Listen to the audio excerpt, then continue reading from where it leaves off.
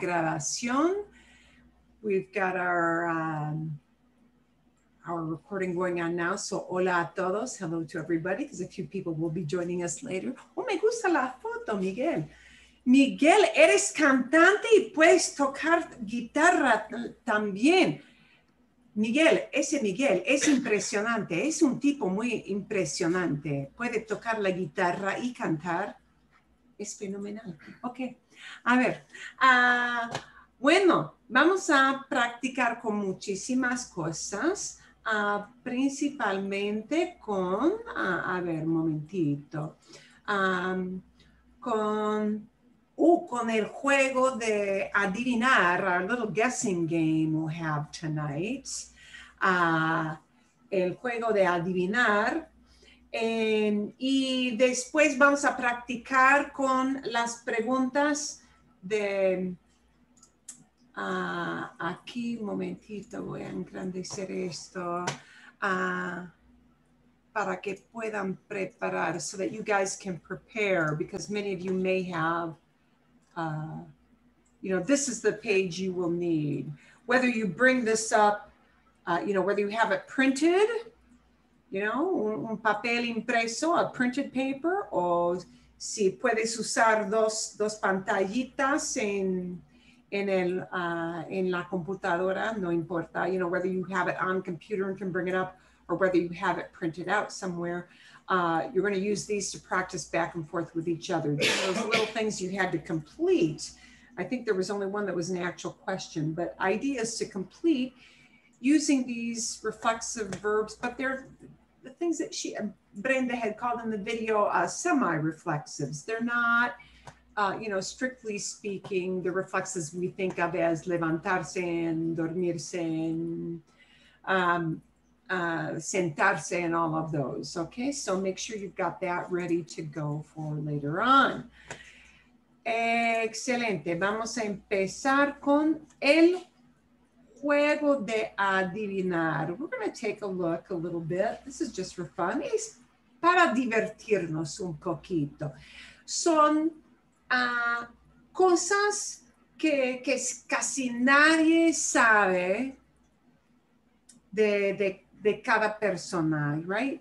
Odd things, little odd things, cosas raras,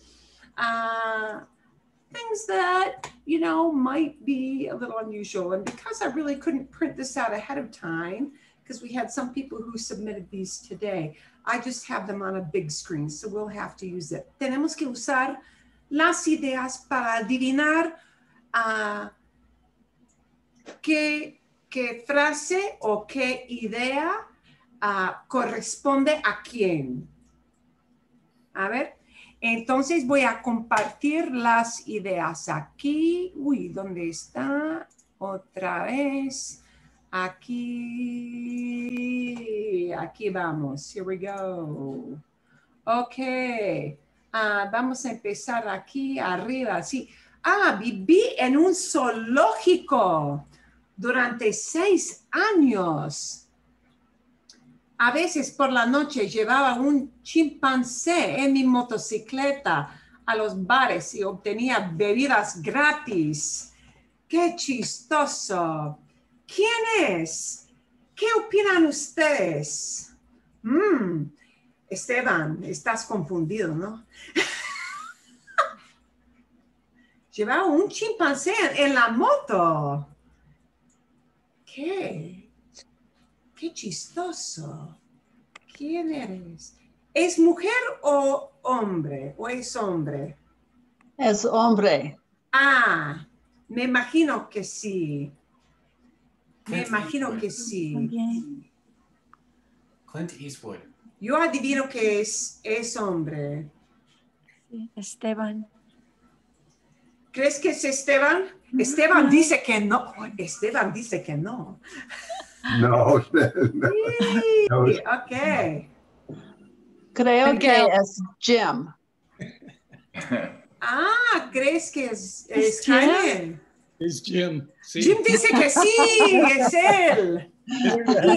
Jim, ¿en qué ciudad? ¿Dónde vivías cuando En Maine, en el zoo. En Maine. Sí. Un zoológico en Maine. Ya. Él montó conmigo muchas veces. Y, y al chimpancé no le importaba. Say again? Al chimpancé no le importaba montar en moto. He loved it. Me encanta. Muchas veces. Entonces el chimpancé se divertía mucho montando en moto. Ay, increíble. Es buena typical, manera de obtener bebidas gratis. Es typical en Maine para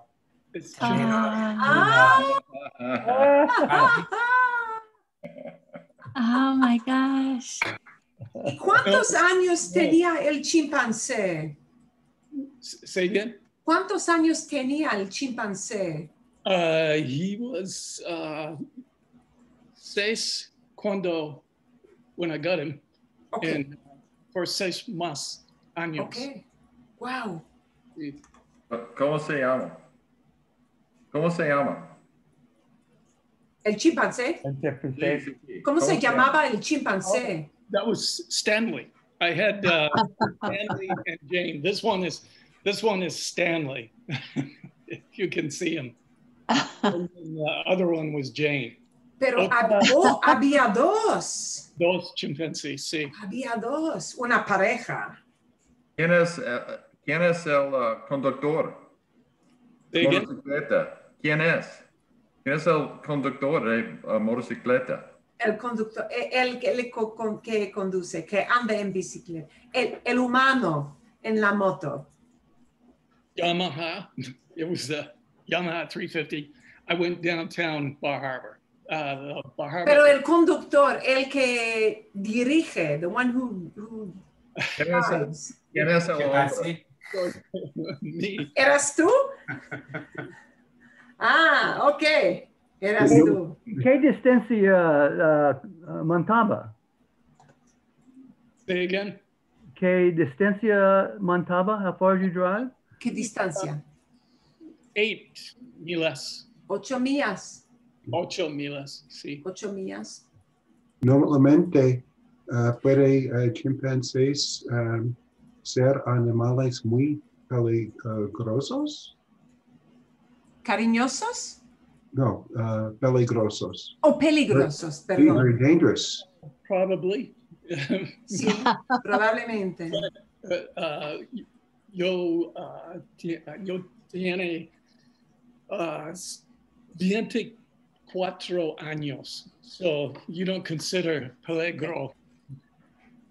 Okay. Wow. Se dice que cuando son adultos son peligrosos más o menos porque son muy fuertes, son animales tan fuertes, pero como jóvenes no. Estos chimpanzees no peligro. Very mucho divertido. Muy divertidos. They're too Amables. Es correcto de ser era domesticado, ¿no? poco. Un poco. Complicado.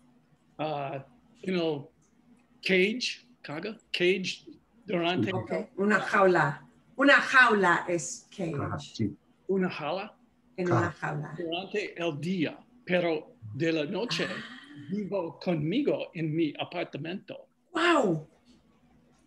But Ok, cuando ibas al bar con el chimpancé, quiero saber, cuando ibas al bar, ¿quería beber el chimpancé también?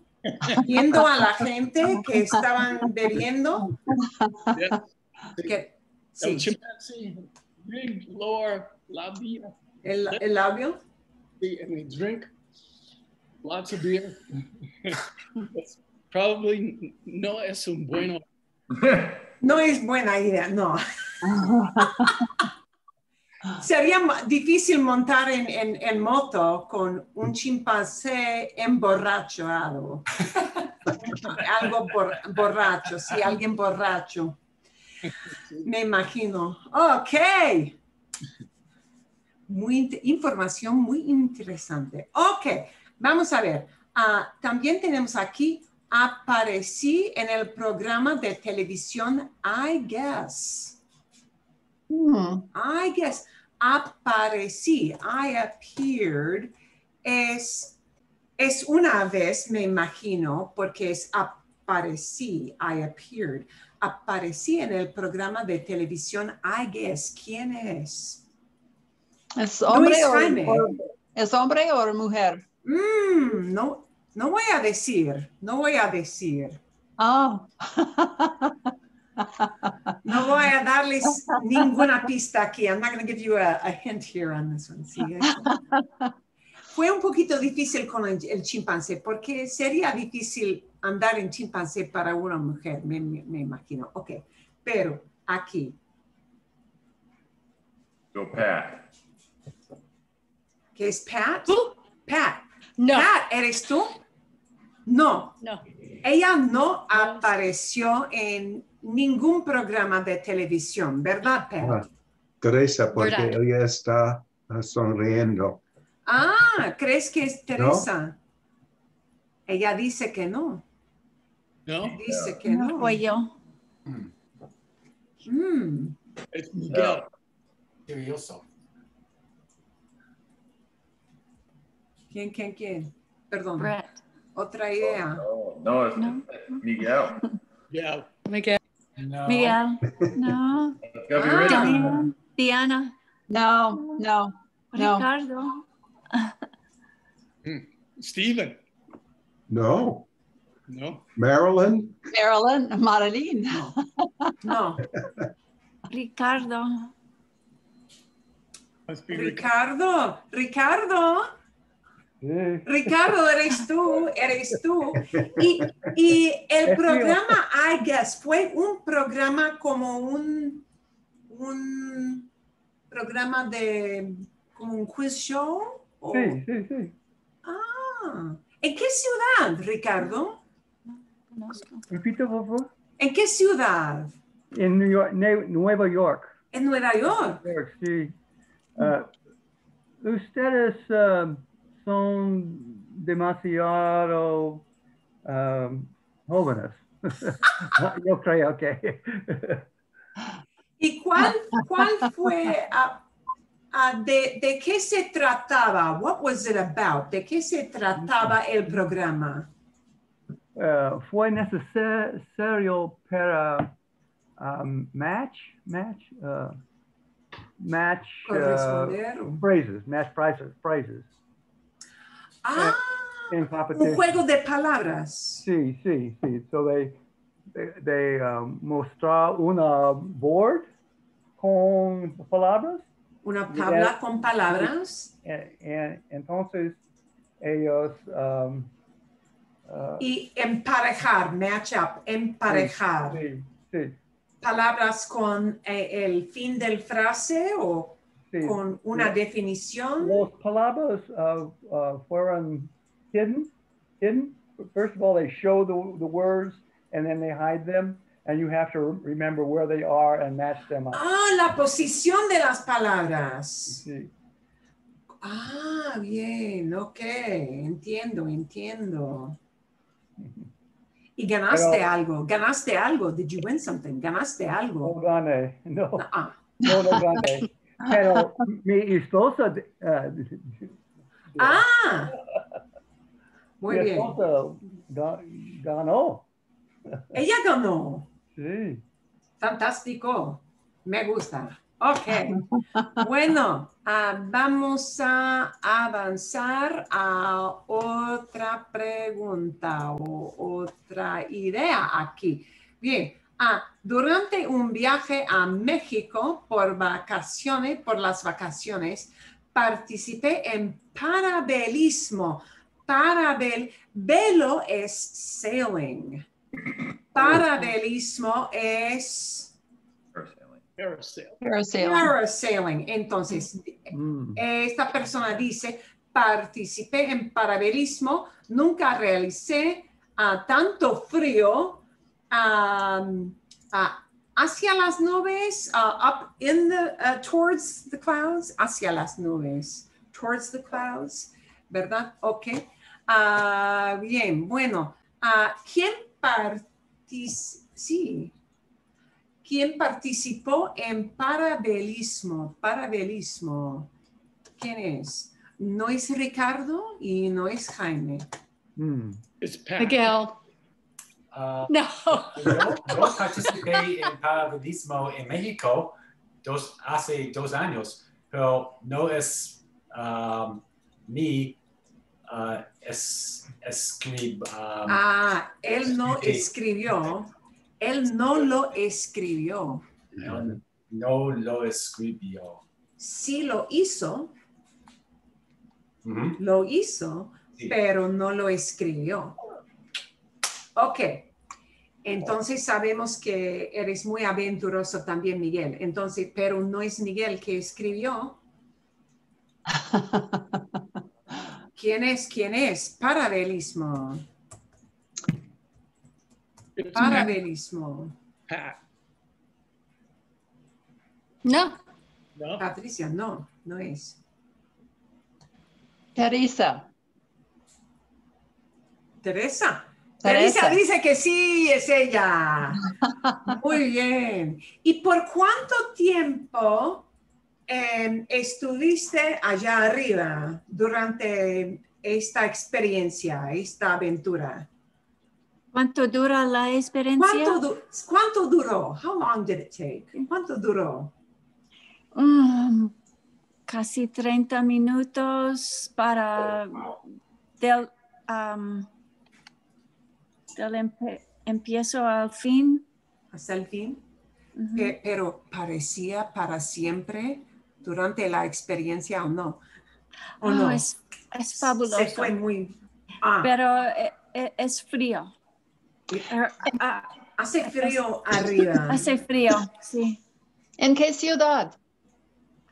Ay,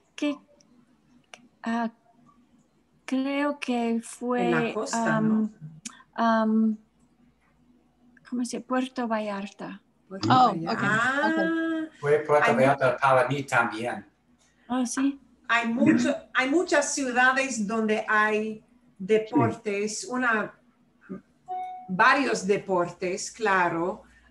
Como también en Baja California también es muy popular, claro. Puerto Y en Vallarta, Mazatlán. Cancún, Mazatlán. Mazatlán. Sí. Claro, sí, sería muy popular. Bueno, y Fue muy podía divertido. ver los pájaros volando en el cielo y todo eso. No, no había pájaros. Oh, qué lástima. No, no es bastante alto para ver pájaros. ¡Qué susto! Demasiado alto, too hot. Yay. ¿En qué mes hiciste? ¿En qué mes? Pues hace 40 años pasado. No me acuerdo. ¿En el verano? Y no me acuerdo. A ver. Casi en el verano. Oh, no. Es noviembre. Noviembre. Ujú.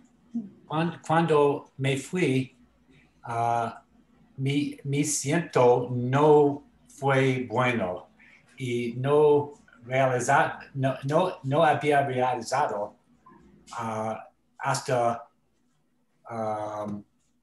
fui 2000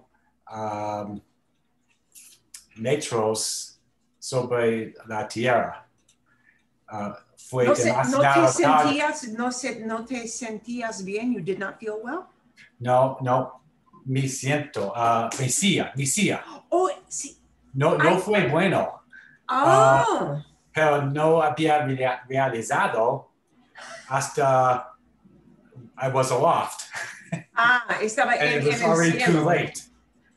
En So pleno cielo, right way up in the sky. En pleno cielo. So I was grabbing for dear life because I was slipping off my seat. Oh. That was 15 minutes of like, No, I was not comfortable with no hay arnés como aquí para seguridad. Fue un arnés, pero mi asiento came up here. so I was not really sitting. I was basically standing. I can ride the harness, which means that they'd probably take me right down, or I just had to grab it and keep holding myself on so they wouldn't cut short my flight. Entonces, el único arnés, y arnés, se dice arnés para harness, ¿sí? Arnés.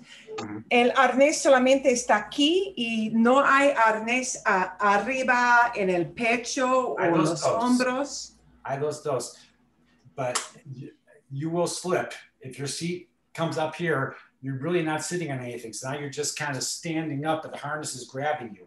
If you see that, you slouch down like that, they're going to bring you down. Esto no me convence de hacer. Yo no tenía una silla. Solamente yo anda en la arena y el moto. Entonces empezaste en la arena, no en el agua. Sí. Yo empezó en la arena y el barco con moto me lleva al cielo. Uy.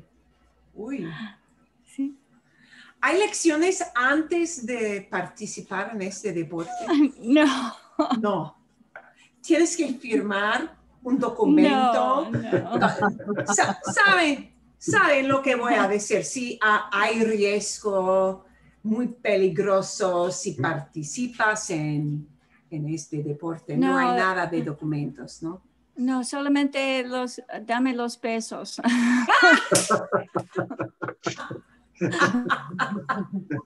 Págame, nada más. Ok. Sí, págame. Entiendo, sí. Ok.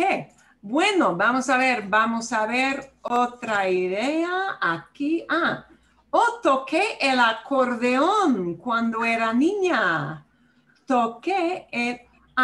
Y sería mejor decir tocaba. I used to play. Muy bien.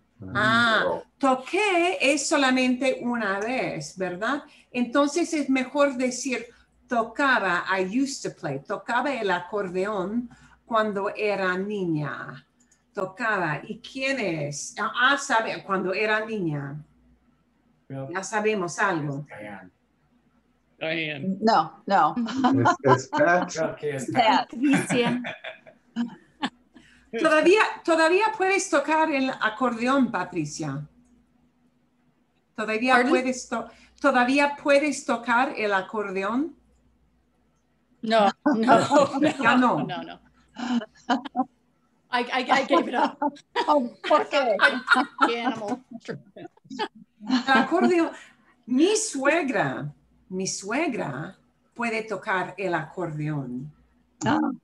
Yeah. Very epic, isn't it? Very epic. Ella aprendió a tocar el acordeón cuando tenía 20 años, más o menos. Ya tocaba el piano y el violín un poquito. Y es muy difícil porque los dedos de una mano tienen que hacer algo completamente distinto a los dedos que tienen los teclados, keys, ¿verdad? Yeah. Entonces es muy difícil, ¿no? Well, yeah, then you got the oompa. y mover todo. Y moverlo. Y pesa muchísimo. Es un instrumento muy pesado, ¿verdad? Pesa mucho. Yeah. It was ¿Cuánto pesa un acordeón? ¿Sabes cuánto pesa? Pesa. 20 libras, 20 pounds, 20 libras. Oh, I don't know, because I was a kid. At least, yeah. Yeah, it was heavy. Yeah. Okay. Pesado. I don't know. Yeah. Un instrumento pesado. Pesadísimo. Ok. A ver, vamos a ver. Otra idea. Aquí. Soy aficionada a la música y tengo una colección con más de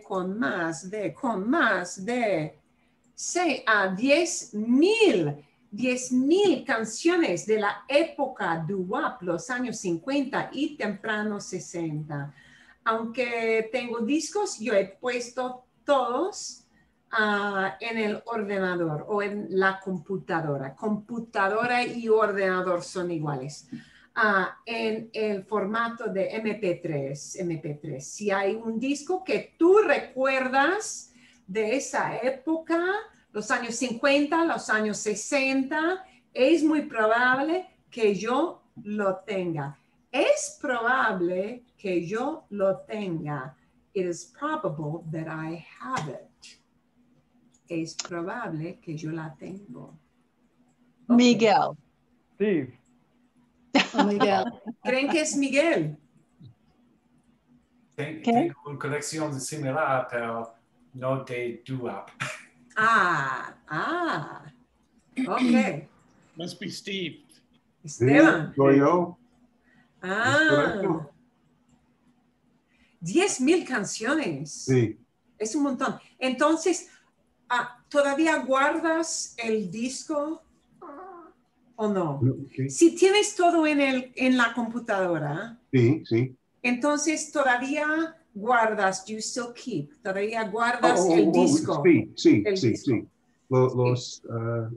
Yo tengo los discos también, pero yo no tengo una, ¿cómo se dice? Phonograph. O record player. Tocadiscos.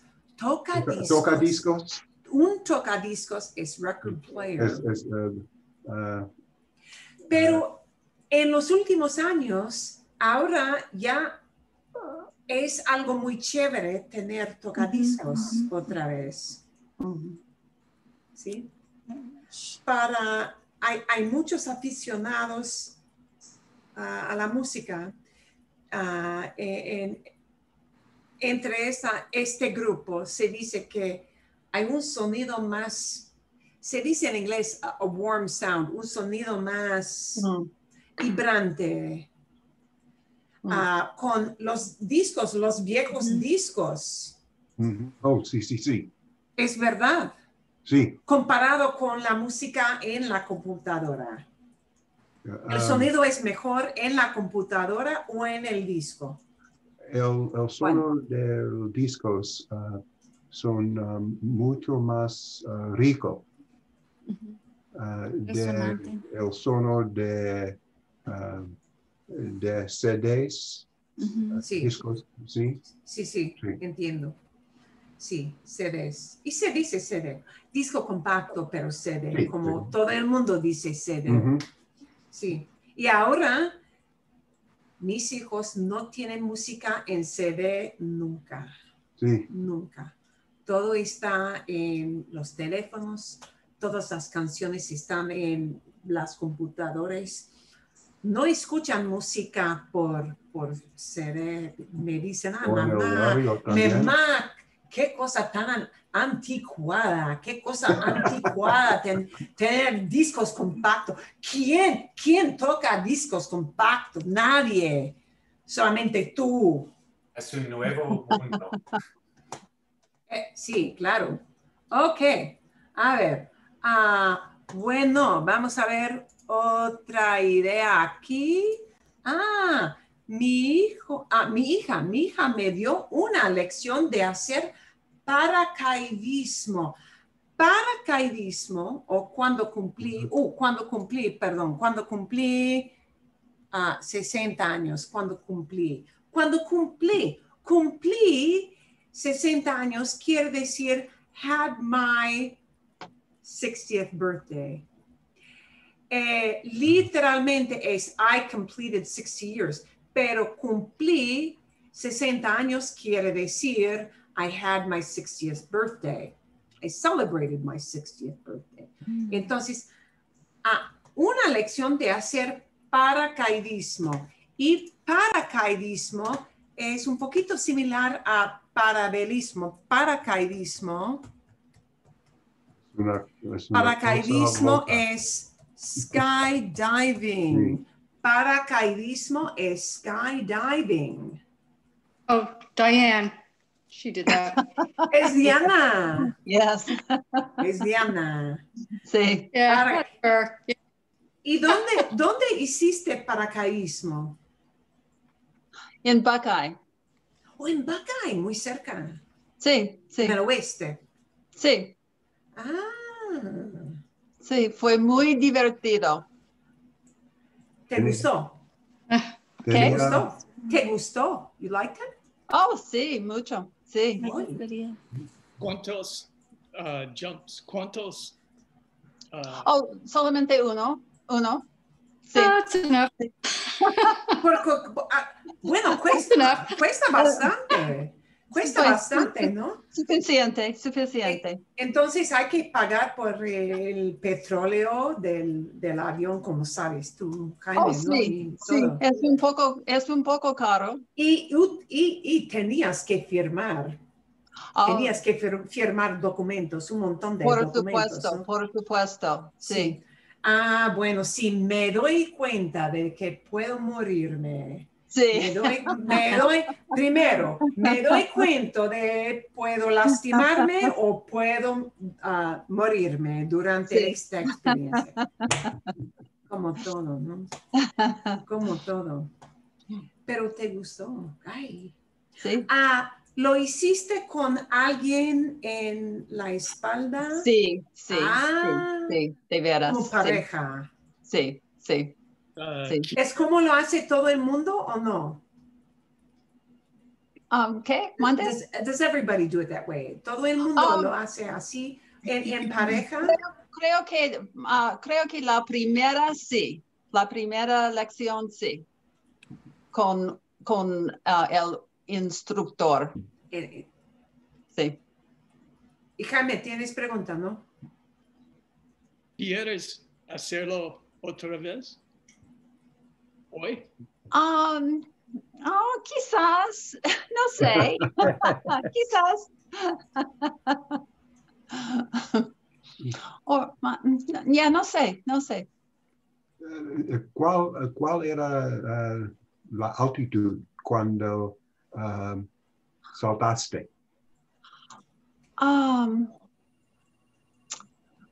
No estoy segura.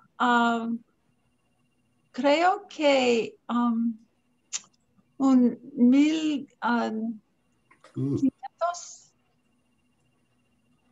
I think it was it 15,000 feet? I'm What? no estoy segura. ¿Ah? ¿Qué? Oxygen. Sí. Yeah. No, maybe, Típicamente es 8,000 pies de altura. 8,000. 8,000 pies. 8,000 feet. Típicamente. Tengo que mirar a mis papeles. No, se me olvidó. ¿Lo hiciste solo o juntos? No, con el instructor. Juntos. Juntos. ¿Y había un grupo? Sí, ¿Que sí. fue contigo? Hay cuatro personas. Cuatro. Para dar ánimo a todos. They're all- Give everybody. Para dar coraje a todos, ¿no? Para mí sería muy difícil porque tengo mucho miedo de las alturas. Alturas, sí. Es horrible, ¿sí? Practicaba la escalada deportiva. I practiced sport climbing cuando era joven con mi esposo, pero poco a poco tenía miedo más y más y más cada vez. Y después de tener mis hijos, no podía hacerlo.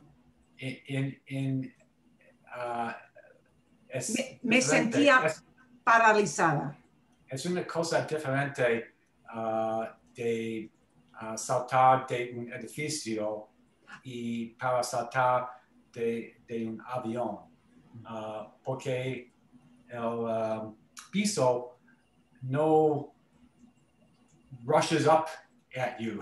Ah, Cuando salta a un avión. es más seguro saltar de un avión, creo, Mm. Y que es más de fácil un edificio. saltar. Porque se necesita cierta distancia. Sí. Hay una distancia ideal para abrir todo eso, sí, el instrumento que se usa para paracaidismo. Pero bueno, entonces, es peligroso. Muy peligroso. Y tengo otra cosita aquí. Ah, mi abuelo era dueño de un bar y pasaba contrabando durante la prohibición y la Gran Depresión. Estaba ganando mucho dinero mientras otras personas pasaban hambre. Porque, claro, porque cuanto peor se ponían las cosas, más gente quería beber para olvidar sus penas. Es muy lógico. Ok, bueno, ¿quién es? ¿Quién Teresa. es? Teresa. No. Teresa, no. Brent. No. Brett. No. No. Could be Miguel. Miguel? Marilyn. Sí. No soy yo. No soy yo. Es Miguel. Es Miguel, ¿no? Miguel. Ah, Es Miguel. Bien, bien, bien. Ok. Mi abuelo fue en la mafia. Oh, de verdad. ¿Y dónde? ¿Dónde? En Cleveland, Ohio. Oh. No sé si fue la mafia judaica, pero acerca llegué. Ay. Ay, a ver. Ok. Y creo. Momentito. Tengo que buscar. Me falta alguien. Am I missing somebody? Brett. Oh, sí. Sí, perdón. Se me olvidó de copiar todo. Voy a hacerlo ahorita. Ok. Otra vez. ¿Qué pasó? No hice cosas tan interesantes como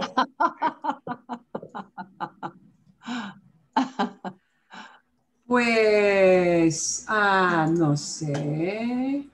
A ver, momentito. Hay un comentario más que tengo que añadir aquí. Y no quiero hacerlo, momentito. Tengo que hacerlo otra vez de otra manera. a mí no me gusta saltar los aviones. Saltar Ya no me gusta. de un avión. Yeah. No lo haría. I would not do it. No lo haría. Me I would gusta not do it. Es demasiado peligroso para mí. Ok. Tengo que añadir la última cosa.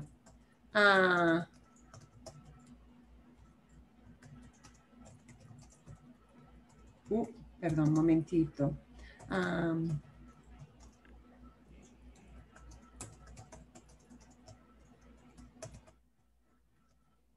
La historia no es. Ok, a ver. Un momento más. Uy. ¿Dónde está? Ok.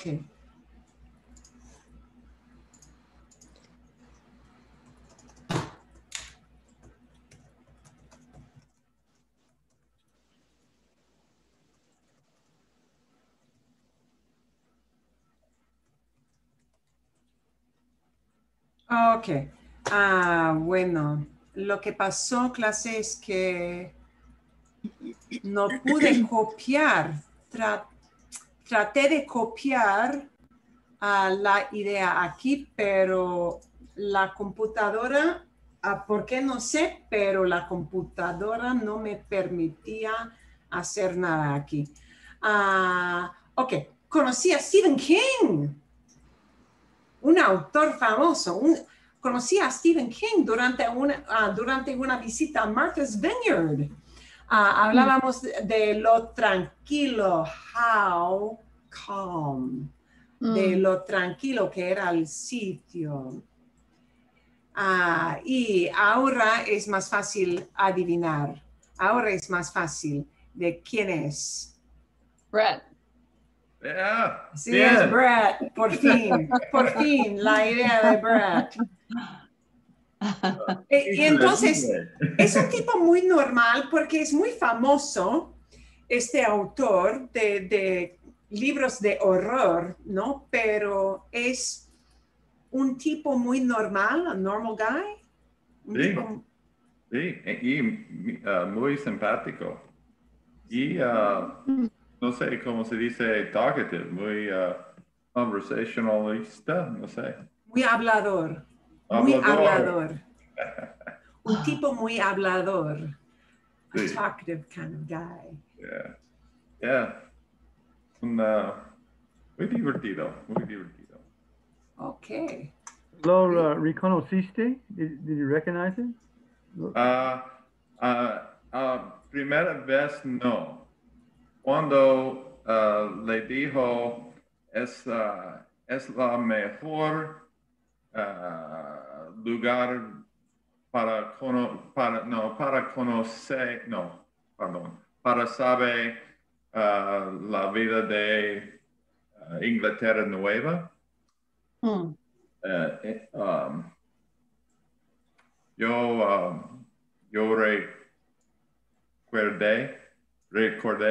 recordé esta quote de una libra de Una cita del libro. A quote. Sí, Una cita del libro. Yeah. It's on the back page de tu libro. Oh. Yeah. Okay. Y, yeah, so, después, cuando mi suegra y yo estaba corriendo. ¿Por la playa? No. En la la calle. ciudad. La calle. Yes.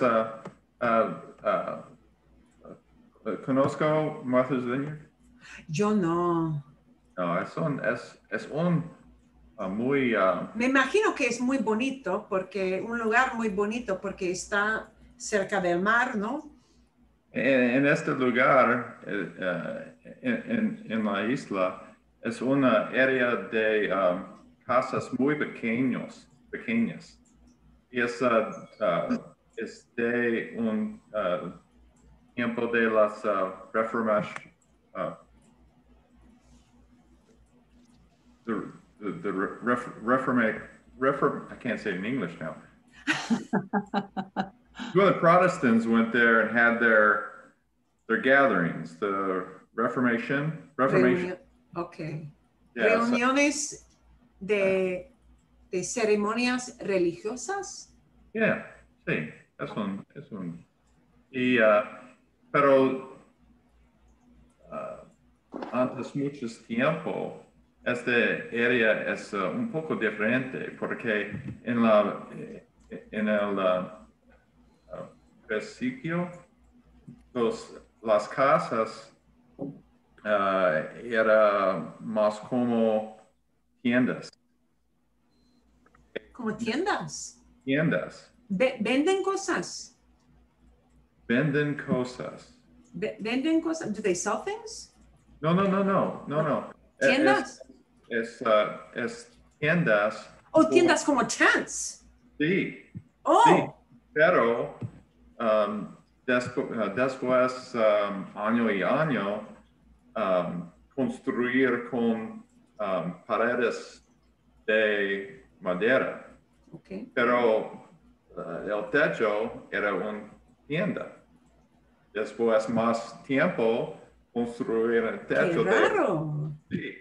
So, entonces, las casas son en la misma lugar de las tiendas. Entonces, un poco extraño cuando entonces se convirtieron o se convertían poco a poco las tiendas en casas. Se Sí. convertían. They turned into. Sí. Eso was, 10 o 20 años. ¿Por qué empezaron con tiendas? ¿Porque era un lugar cerca del mar o? No, es aproximadamente un 100 metros del mar o quizás 200 okay. metros. ¿Sí? ¿Me entiendes? Sí. Sí. So, en el verano es un poco húmedo. So, hace calor, necesita necesita abrir las ventanas o el techo o tiene una tienda. Ok. Es como like a commune. Como commune, no sé. Okay. Oh, es distinto. No podemos hacer eso aquí. No. En Arizona no se puede hacer. Pero ahora las casas. Es muy curioso. Las casas son muy ricas ahora. Entonces es un lugar bastante pintoresco, ¿no? ¿Pintoresco? No.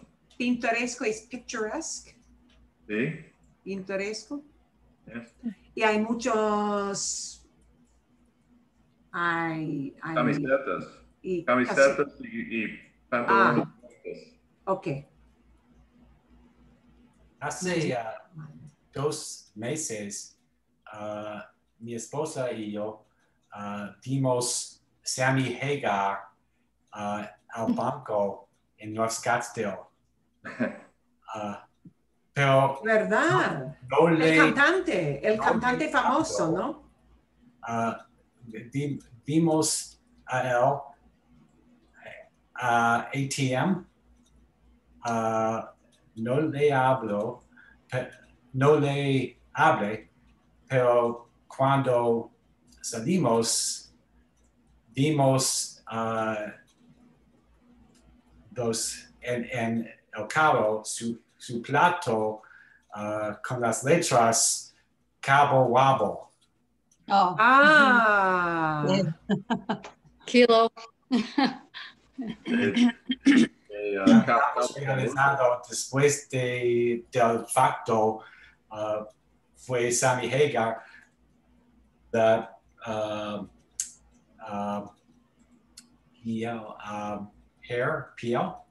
el pelo de oro y risita. ¿Como rubio? ¿Pelo rubio? ¿Blonde? Risitas de oro. Sí, Goldilocks. Curly golden locks. Ok, risitos, sí, rizos, curls. De oro, ok. Rizos rubios, ok, sí, de oro. Bien. Sí, muy normal, toda la vida. Tienes Sí. el pelo, él tiene el pelo así, ¿no? Mi esposo es aficionado a Sammy Hagar y Ken y Van Halen y todo eso, ¿sí? Entonces, he oído de Sammy Hagar. Yo sé quién es. Bien. Bueno, tengo otros hechos. I have other facts. Y vamos a ver si ustedes pueden adivinar O quizás no, maybe not. Vamos a guardar. We will save the rest of our fun facts for next week. Mira la hora que es. Y ustedes tienen que practicar un poquito más. Ustedes van a adivinar la semana que viene, ustedes van a adivinar quién es la persona célebre, la persona famosa,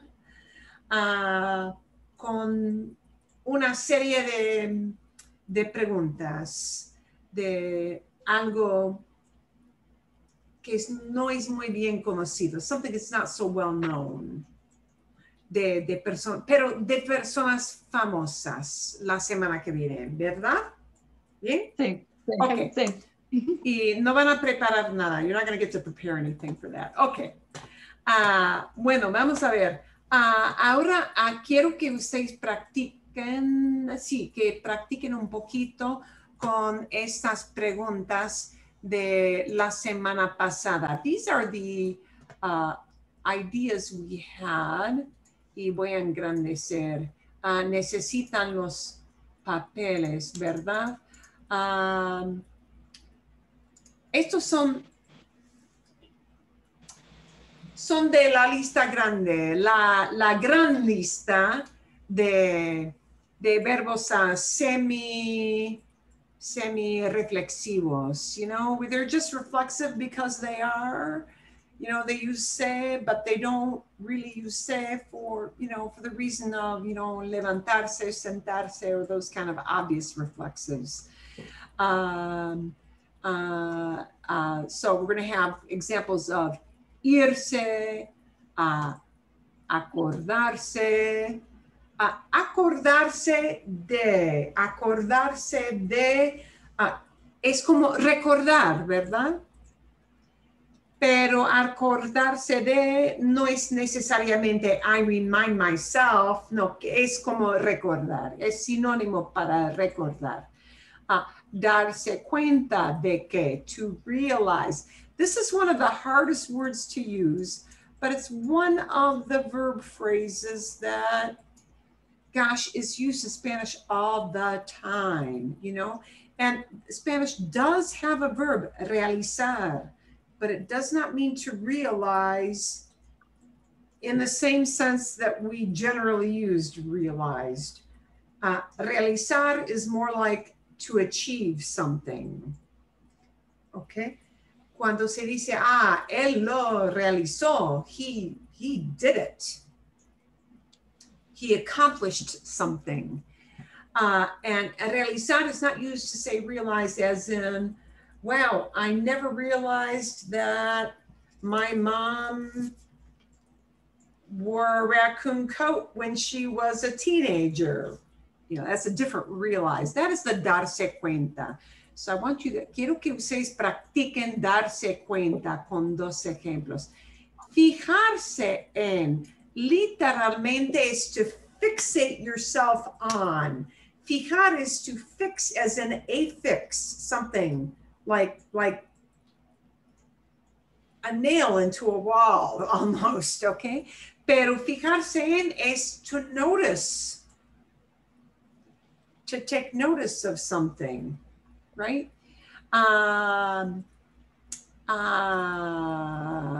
Encontrarse, imaginarse, verse, to look a certain way. Verse es como el número 12, es un poquito más difícil. Verse puede ser to see oneself, it can be, but many times they use se ve to say that someone looks a certain way. Te ves muy guapo. You look really handsome. Te ves muy linda.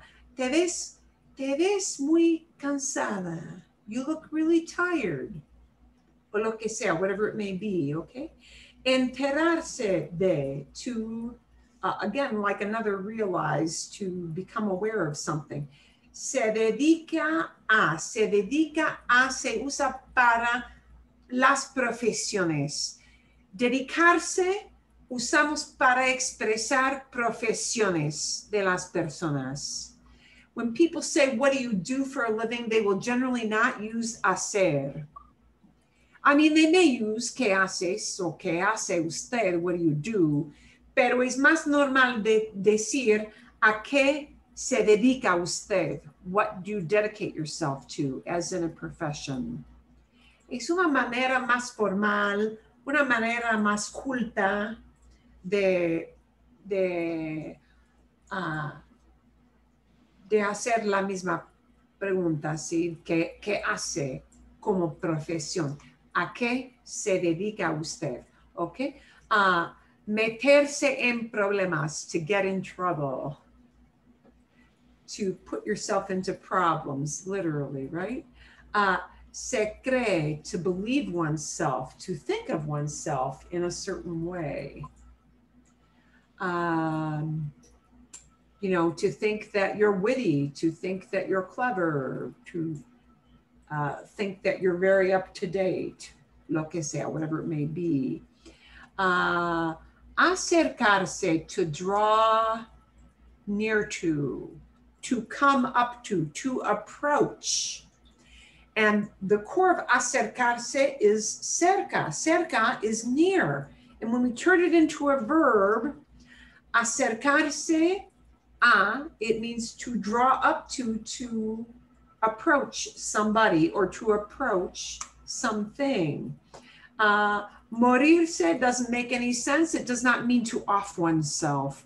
Morirse, making it reflexive, does not mean to, you know, slit your wrists. No es suicidarse.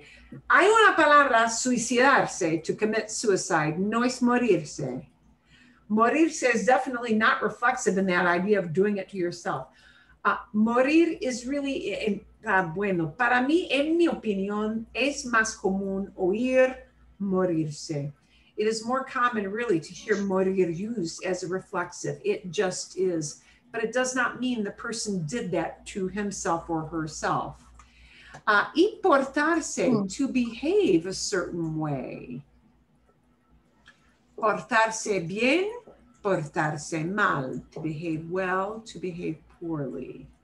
Y como hay 20 preguntas o 20 frases, me imagino que necesitan por lo menos 10 minutos, ¿verdad? 10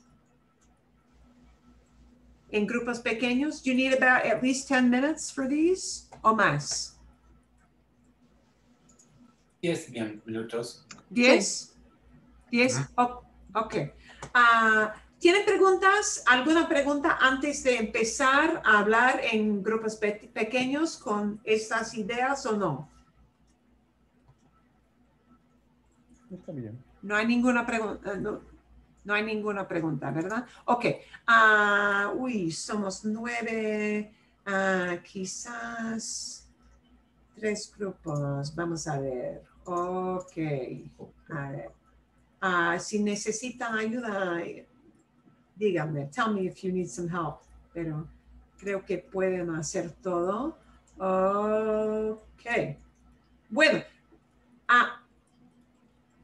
Recuerden, remember, si necesitan oprimir join, you need to hit join, el botón que dice join. Bien, 10 minutos.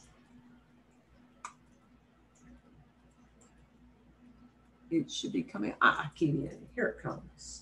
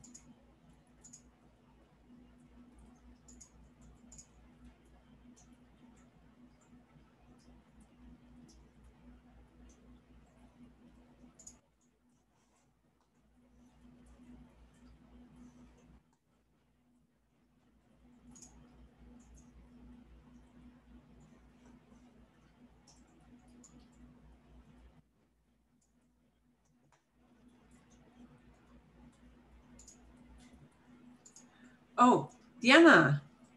Sí, no sé qué pasó. ¿Qué pasó? I can assign you to a room, so let me do that. We'll just pop you into 3. I don't know what happened either. ¿Qué pasó? Qué curioso.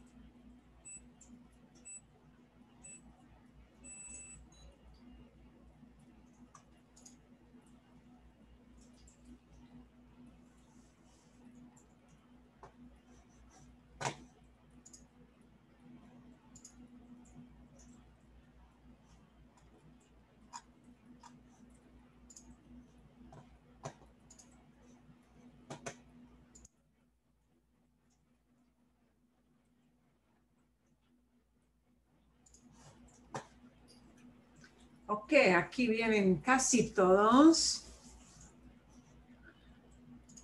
Y esperamos a 6 más.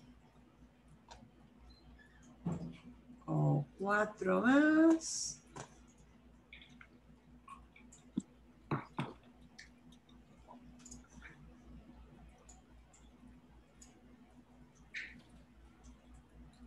Ok. A ver, estamos juntos. Muy bien. ¿Y cómo fue todo? How did it all go? ¿Bien? ¿Tienen preguntas o una idea para compartir con el grupo? Okay, so I want to make sure we did this right because I thought we were supposed to put say in here somewhere, but we weren't. It's we were just already supposed in to there. finish this. It's Okay. already in there. Say, not in every sentence. Well, because sometimes it's me. Oh, okay. Or sometimes it's nos. Okay. But they're all examples that have that say in the infinitive. If you took it down to the infinitive, like irse, like fijarse. Okay. So they won't all necessarily have say because some of them might be talking about yourself using me. Okay. All right. I thought we were supposed to replace something. Perdón. No. Just finish the sentence, right? All we had to do, just finish the sentence. Finish the sentence with something that makes sense. Yeah. Okay. Nada más. Yeah. Well, that was harder if I had to do something that made sense. Okay. Es siempre el problema, ¿no? Para todos nosotros. Ok. Bien. Bueno, ¿tienen preguntas o fue bastante bien? Bien, ¿Sí? bien. Bien, ok. Vale, magnífico. Quiero prepararles un poquito para la semana que viene. I want to prepare you a little bit for the week that is coming up. I would like you, because I did notice, and probably just because, you know, sometimes we run out of time. I'm going to show you. I know a couple of you, because I can check out who has looked at these and who has not. If you have not watched the video with this lady, es Argentina, she's an Argentine. And most of you did not get a chance to watch this, and that's okay. But I do want you to go, and I'll give you the link in the email. I do want you to watch her talk. She speaks at a slower rate, or a very manageable rate, I feel, for everybody. She has a very definite take on this topic, which is really a timely topic. Como hablar con otros que piensan distinto. How to speak with others who think differently. How to speak with people who do not share our same opinions about whatever. I mean, often it becomes a political thing, but it is not necessarily about just politics. There will be, and I believe there is a little exercise. If there is not, I may switch it into mode to do some exercise questions as well. Pero vale la pena. It is good. It allows you to watch the video, think about the topic, think of how she presents it. And es interesante.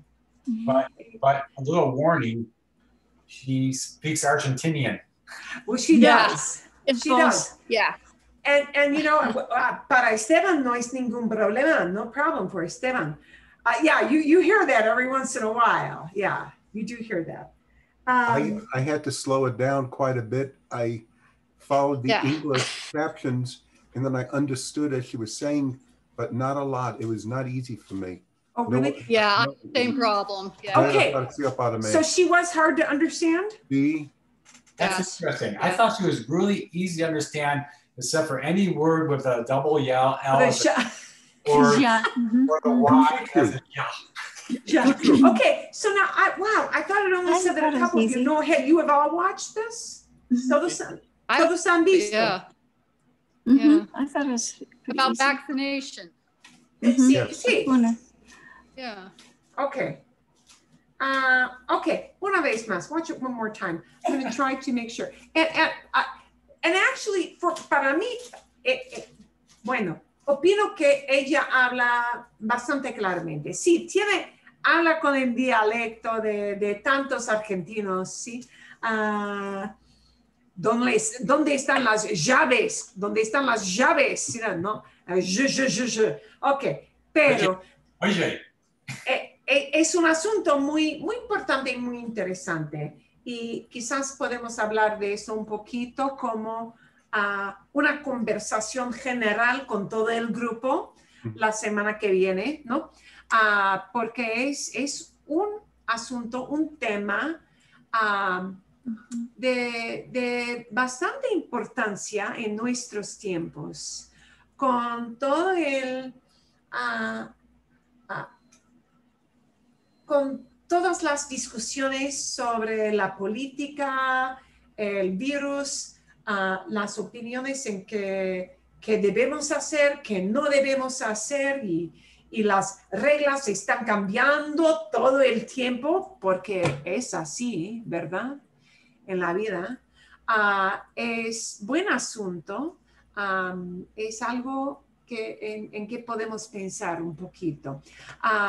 Y también van a ver algo totalmente distinto de este tipo. You're going to see one of this guy's videos. I will not run this tonight because it is long. Pueden ver, dura 14 minutos, ¿verdad? Entonces es bastante largo, es un video bastante largo para la clase, ¿sí? 14 minutos, es mucho tiempo. Pero él va a usar una historia muy tonta, una historia muy estúpida en realidad, para expresar o para usar varias expresiones que indican probabilidad. And I want you to notice what he uses to express probabilidad. And he will not use every expression, but he's going to sprinkle the silly story. And it is silly for a reason. He makes these silly for a reason, because actually science shows that we remember vocabulary and word order and everything about languages better when it's a dumb story that you say, what a goofy thing to be talking about. This is what makes things stick in people's minds. It does. But you will hear him use everything from really easy things like es probable to notice how he uses future tense.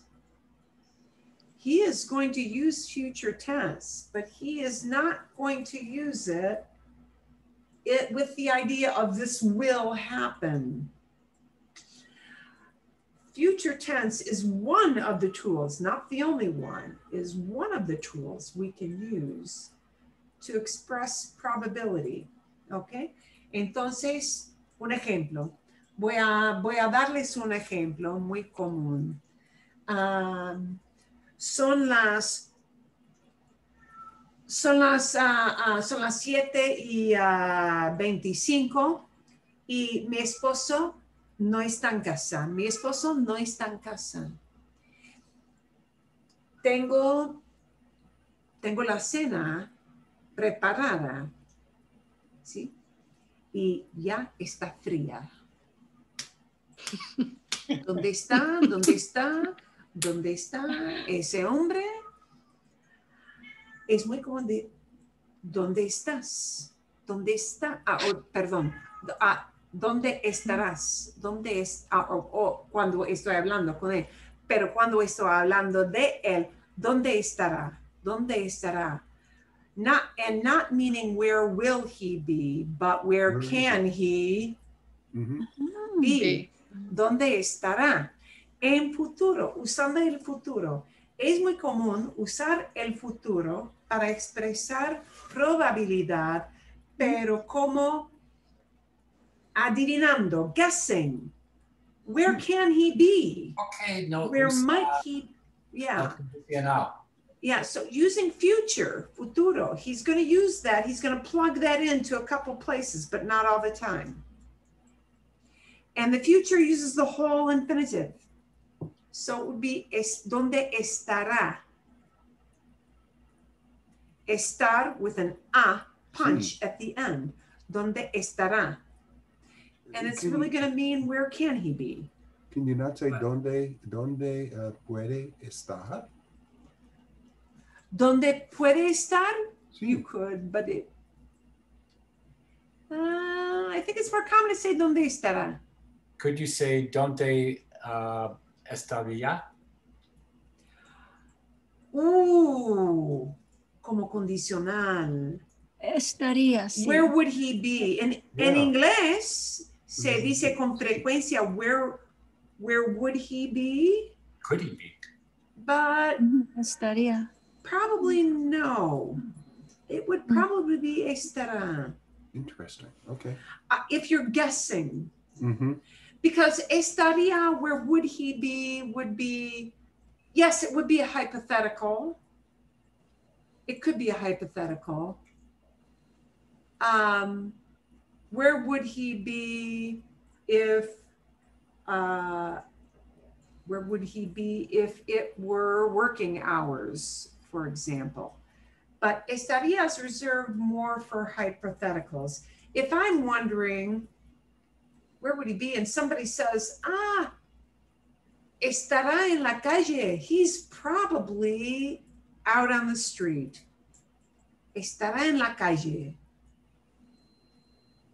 But it's interesting because if someone were saying, where is the bank? And I say, you will find it there. But if I was going to say it could be there, I would use the conditional. Mm-hmm. Well, maybe you could. Also, I want you to notice that he's going to sprinkle in a number of different ways people can express it, because there's no one way. Okay. He's going to also sprinkle in some subjunctive. Okay. Which is another way of indicating probability or wondering about things or talking about things that we don't really know if they exist in that way, or if something is really happening in that way. So watch for all the little ways. You may come back with some questions about it, which is fine, but do watch it. And it's all about this interminable walk with a broken bike and what he thinks might work to solve his problem. Okay, so that's the probabilidad. He's going to use different vehicles, different grammar kind of vehicles. And you'll probably come up with some questions about that next week, la semana que viene. And I'll incorporate some conversational things for you to practice using a variety of probability expressions, okay? ¿Está bien? ¿Está bien? Está bien. So I will give you that. I want you to rewatch that little video, because we'll do a little bit of discussion on that. Uy, ¿qué más? Creo que es suficiente, a menos que, unless you want something to read. Do you want a reading for the week? Sí. ¿Algo Okay, para well, leer? Sí. ¿Un Sure. poquito? Here to learn. Tengo algo listo, tengo un artículo listo para leer y no tiene un tema de gramática en particular, es un asunto de que hablamos. It is an article about the dilemmas we run into working at home nowadays. All the problems we run into. And it is actually split into many pieces. So it's only the first part of the article. Para que sepan, when you get to the end of it, it won't be the end of the article. Okay? ¿Está bien? Está bien. Vale, magnífico. Okay, eso es todo. Eso es todo. I will be looking for a little short video, a little cortometraje for you to watch again at some point. But with this video, since we're going to talk about it, I want you to kind of revisit that from last week because we didn't have time. No había tiempo suficiente para hablar de cómo hablar de los cambios en la vida de hablar de cosas cuando discutimos, when we disagree y todo eso. ¿Está bien? Está bien. Vale, entonces sí, ya llegó la hora y tenemos que irnos. Ok, espero que tengan buen fin de semana. Lloverá. It may. It's probably gonna. Ajá, sí, mañana. Quizás llueva. ¿Cómo se Quizás dice, "It's about llueva time"? el fin de semana. Perdón, Miguel. ¿Cómo se dice it's about time? Ya Por llegó fin. la hora. Por fin. Por fin. Gracias a Nuevamente. Dios. Excelente. Espero que llueva. Tengo los árboles muriendo, que están muriendo. Ay, qué lío. Es un desastre. Bueno, entonces que tengan buen fin de semana. Gracias.